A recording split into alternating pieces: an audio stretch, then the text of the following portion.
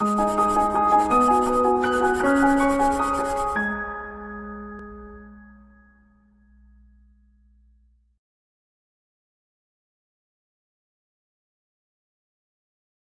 friends, welcome to ProTalent, and this is our 5 words per day, this week's first module. Okay, we are on 33rd session. So it has been a nice journey so far, and I'm sure all these words are very useful to you for your competitive exams. If you are looking at competitive exam like MBA entrance, if you are looking at like engineering entrance, if you are looking at law entrance examinations, or if you are looking at any other entrance examinations, I think these words will be very useful to you. So these are high frequency words for competitive examination. This is what we are looking at, and this is our, you can say, 33rd module. Let me start to talk about 5 words for the day. The words we are starting with is called stigma. Stigma, which means a mark of shame or discredit. Okay. So sometimes certain movies which are developed in such a manner that they try to make fun of certain stigma. Okay, जैसे आपने देखा होगा एक recent movie आई है जिसका नाम है बधाई हो नाम की मूवी के अंदर, ठीक है, at a particular age if someone is having babies, ठीक है, then it is considered as a stigma. उसके ऊपर मजाक उड़ाने के लिए ये मूवी बनाई है, ठीक है. This is called mark of shame और अ डिस्क्रेडिट, एक कलंक लगाना, एक लांछन लगाना. This is how the word is. Okay. In the Scarlet's letter, Hester Prynne was required to wear a letter A on her clothes as a public stigma for her adultery. Okay, adultery के लिए public stigma. So adultery, आपको पता होगा that section 497 of IPC के मुताबिक adultery is no longer a criminal offense, though it is considered to be a civil wrong, but it is no longer a criminal, you can say, case. So this is how stigma, और उसके ऊपर से word निकला stigmatize. Stigmatize is to disgrace, to label someone with a negative term or reputation, like blot उनके ऊपर, या opprobrium, बहुत मजेदार सा वर्ड है opprobrium, किसी के ऊपर पब्लिक डिस्ग्रेस, थप्पा लगाना कि इन्होंने ये गलत काम किया, ठीक है. आजकल ये चलता है ना hashtag me to. So this is also a kind of opprobrium for the people. Stain, taint, blemish, ये सब वर्ड उसके साथ कनेक्टेड है. So this is how the stigma is. Next word is called stolid. Stolid का मतलब होता है unemotional or having lack of sensitivity. Okay, someone is indifferent, someone is unconcerned, stoical, apathetic, indifferent, है ना, सुस्त है, बहुत ज्यादा एनर्जी, आवेग नहीं है, आवेगहीन है, ऐसे बंदे को बोलते हैं stolid. Okay, the prisoners appeared stolid and unaffected by judge's harsh sentence. जज ने harsh sentence दिया, उसके बाद भी उस बंदे के ऊपर कोई एक्सप्रेशन नहीं है. That is how the stolid is. I hope this is very clear. Next word is called sublime. Sublime happiness बोला जाता है. So it is a grand, it's lofty.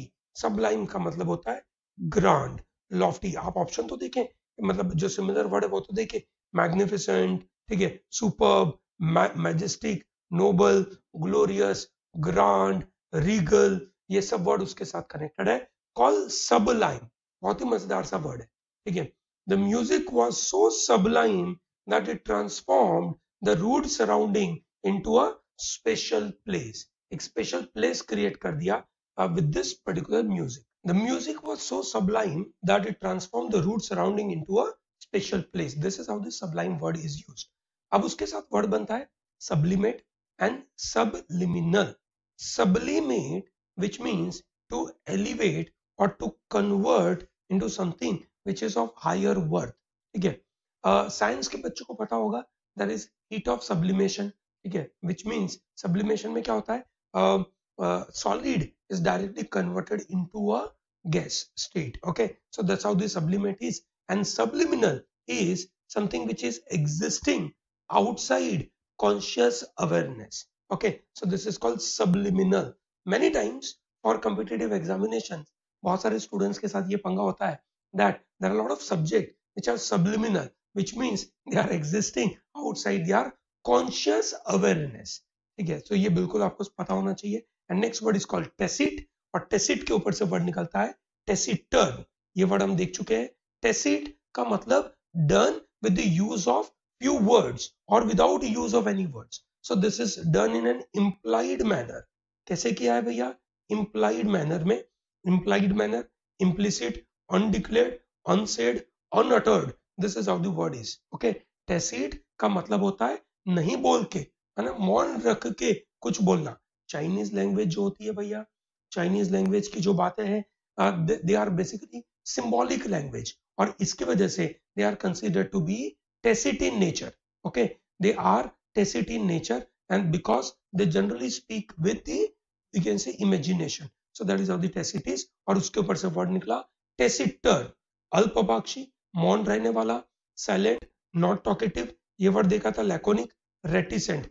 Reticent is someone who is reserved in speech, and laconic is someone who speaks less but mean more.